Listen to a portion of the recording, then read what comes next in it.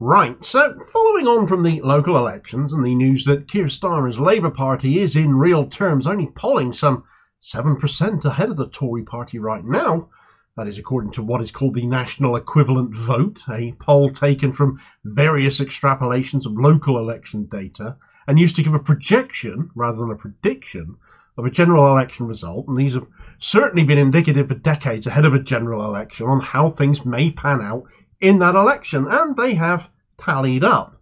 A large national equivalent vote lead generally translates into a decent majority for whichever party is leading in the subsequent general election. So as much as people can quibble that local election results do not predict general election results, they can in fact be good indicators if read in the right way. With Starmer not having a large lead in this poll, having in the region of half the lead he needs, we're in hung parliament territory apparently, which in my view, given the prospects before us, is a rather good thing. But for all the reasons that Labour underperformed once again in these local elections, though, having failed to win more lost Tory votes than they gained to other parties, the one much of the media are fixating on is the matter of Israel and Gaza and Starmer's ongoing unequivocal support for the genocidalists. It's no wonder, therefore, that Starmer has earned himself the nickname Tel Aviv Keith, and it's no small wonder that is trending again on social media today as he promises to listen and take on board those lost votes and pledges to win them back. But given he cannot be trusted to ever keep his word and has shown no sign of criticising Israel and siding with Gaza, in fact going so far as to say sabotage parliamentary votes and having advocated that Israel has the right to commit war crimes even, how on earth does Keir Starmer think he can win these votes back acting and speaking on this atrocity in the way that he has for 7 months now? Right, so Keir Starmer, aka Tel Aviv Keith, he has apparently been listening to us following so many lost votes in the local elections, following lost councils even as he saw Oldham, with independent and Green candidates winning almost as many seats between them as Labour did, with one significant reason being the ongoing genocide in Gaza at the hands of Israel, a nation Labour and its leadership remain in unequivocal support of. The problem Starmer has is that for as much as damage in the public eyes he causes for himself and his party, it's almost impossible for him to reverse that. He has, on one hand, believed it didn't matter, and therefore, as far as policy announcements, or more often than not policy scrapping was concerned, having binned everything he told people he stood for to now become a Blairite clone minus any other charisma, but even more Tory than they were, he has told the nation that he doesn't listen to us, doesn't listen to our wants, doesn't care about our needs, after 14 years of Tory misrule, because he didn't think he needed to. He was getting told he had these massive poll leads, no matter what Rishi Sunak tried, he wasn't gaining any ground, and it didn't seem to matter that Labour were offering barely anything different, because a change of face and simply not being the Tory party appeared to be all that was needed to carry Keir Starmer to number 10 come the general election, when Sunak finally finds a spine to call it and stops squatting mandateless in number 10 himself. The problem for Starmer, as it turns out, is that these polls appear to be woefully mistaken. For one, they've never taken into account at parliamentary level the inroads smaller parties are making. The Lib Dems look to be making a frankly inexplicable recovery. What do they ever stand for at all, after all? But so have the Green Party, now looking more and more in with a chance of gaining their second MP in Bristol. And there's been the rise in independent candidates being financed within their communities to be able to stand as local candidates on local issues, something Starmer has caused additional and particular ire around the country over, as he has parachuted favoured Starmeroid people in all over the place. To an extent, pollsters clearly underestimated that.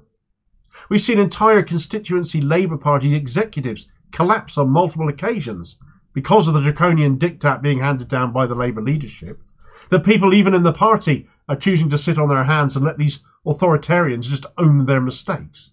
Even where parties might not have enough in them to necessarily take a parliamentary seat, though, they will be making inroads into Labour's vote. Remember that Starmer has been wooing that Tory vote for so long now, and when it came to these local election results, he took, roughly speaking, just 2/5 of it, all whilst losing support from his traditional support base, and there is no guarantee any of these Tory voters that might be lending Labour their vote now will do so again. A poll lead built on sand, and so it perhaps is no surprise that the national equivalent vote projection, not prediction, but projection, a snapshot basically, is giving Labour just a 7% lead over the Tories. Totally different methodology to what other pollsters are traditionally producing in their polls. But much more believable, given there's so little difference between Starmer's Labour and Sunak's Tories. People don't want this, yet Starmer has refused to offer anything different. I believe there needs to be a policy shift with Labour. I believe he needs to stop letting Rachel Reeves call all the policy shots because she's George Osborne in a skirt, ready to inflict more austerity on us given the chance, and nobody wants that again. But even doing that, would anyone believe Starmer, given how much he has lied to the public on so many things on so many occasions? It isn't so much that aspect of things that the media or indeed Labour spokespeople are fixating upon, but instead they are blaming the matter of Israel and Gaza and Labour's refusal to budge on their pro-Israel backing that is upsetting many people and influenced how they voted. I completely believe and accept this is part of the story here in no small part. However, how it is being presented is appalling, with the implication being this is a Labour-Muslim problem only, based upon the Muslim vote as a demographic having spectacularly collapsed for Labour, Starmer having blown half the Muslim vote his party relied on, and frankly, since that news came out some time ago, I dare say the situation has probably got worse for Labour now. This has, on the other hand, unfortunately, allowed the media to lay the blame slowly on Muslim voters and presenting this as a Muslim-only problem, when it quite clearly isn't. So many more people are equally disgusted with Labour's Israel and Gaza stance than just Muslim voters. We're all horrified by what we're witnessing, what our politicians keep doing and saying in relation to it, never choosing to stop arms sales, never choosing to condemn Netanyahu's regime and withdraw all support, always seemingly putting the blame on the people who are right now on the receiving end of the violence, playing out in real time on our screens, on our phones, on social media. Of all politicians, it's really hard to suggest anyone who has caused more offence to those who want Israel censured and boycotted and divested from and sanctioned than Tel Aviv Keith has. I'm very clear.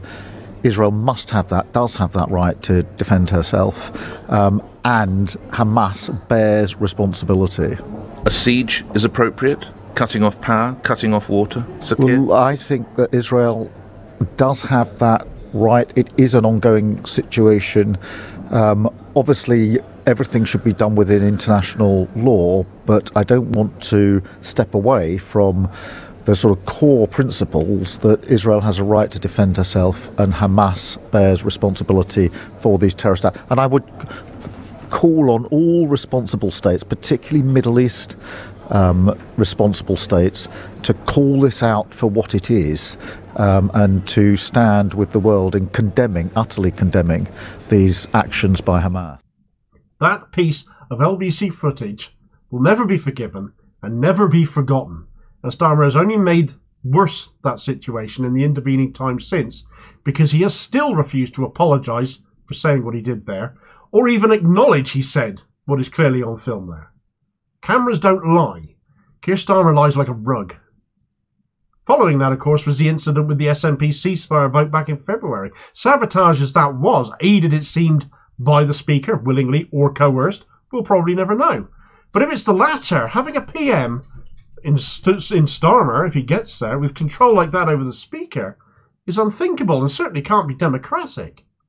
It was a pro-Israel move that served nothing but Starmer's loyalties towards the Israel lobby, the same lobby that put him where he is today, backed as he was financially by figures eponymous with it, the likes of Trevor Chin of the Jewish Leadership Council to become Labour leader.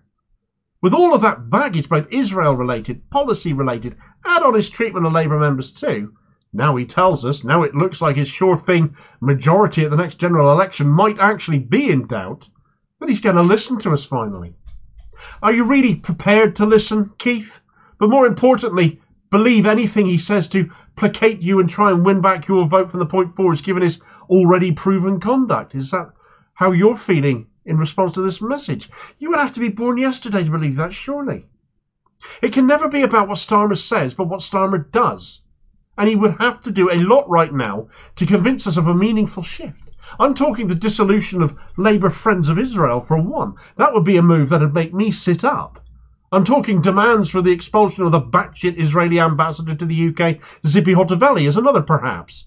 I'm talking a reshuffle of his front bench to bring socialists on his back benches back to the front, what few remain, back into the fore to reshape policy and preferably bin off the likes of Rachel Reeves and Wes Streeting. I'm talking about restoring the whip to Diane Abbott immediately.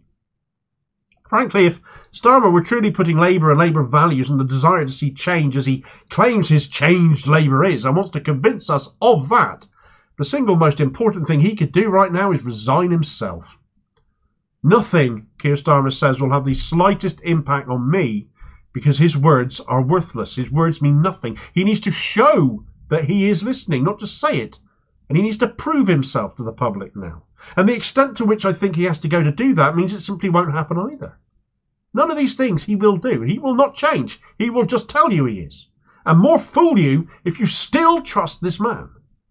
Labour's actual realistic polling based on actual votes and not mathematical algorithms means that the likelihood of a hung parliament has increased. Sunak can't undo the damage he and his party have done in the eyes of the public, and nor should they deserve to. And Keir Starmer really can't either. So bring on a hung parliament. Bring on the end of first past the post as the condition of any electoral deals to form a government. And let's end this circus of self-serving politicians bought and paid for by vested interests that never serve our interests. Made worse for Starmer, of course, has been the commentary from those Labour spokespeople on these results and the petty racism that has actually emerged, showing not only has Starmer lied about all of the above, but those claims of dealing with racism in his party, well, of course, they appear to be lies as well, as this video recommendation will tell you all about, and I'll hopefully catch you on the next vid. Cheers, folks.